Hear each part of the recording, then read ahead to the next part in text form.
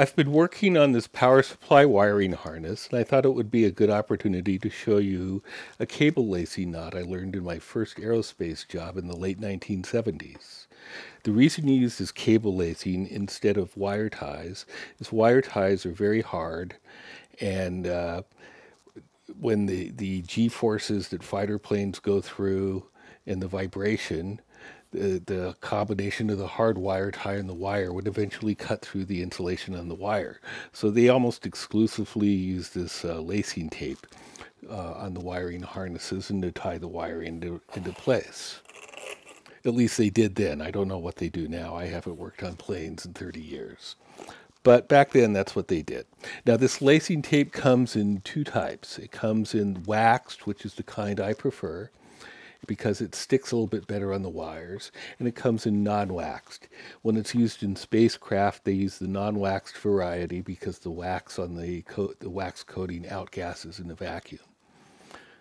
Okay, so let me show you how this knot works. So you never cut this until you're done with the knot. So you make a loop at the end of in the end here, and then you stick the loop under the wire and stick your fingers through the loop.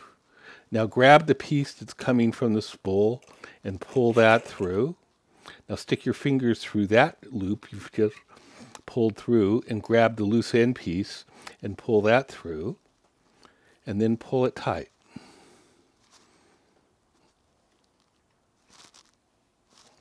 Okay, then take one more, just a kind of a half hitch on the top.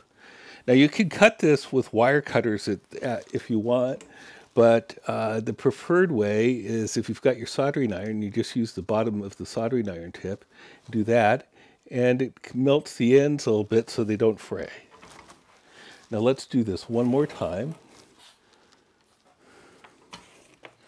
Okay, so here, make a half loop in the wire, in the lacing tape, stick it under the wire. Stick your fingers through the loop. Grab the piece coming from the spool.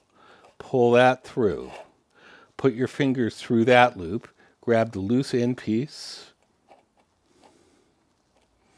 Pull tight. And then another half hitch. And then take the soldering iron and cut it off. Anyway, I hope you found this useful. If you like my videos, please give them a thumbs up. And if you'd like to see more, consider subscribing. Thank you for watching.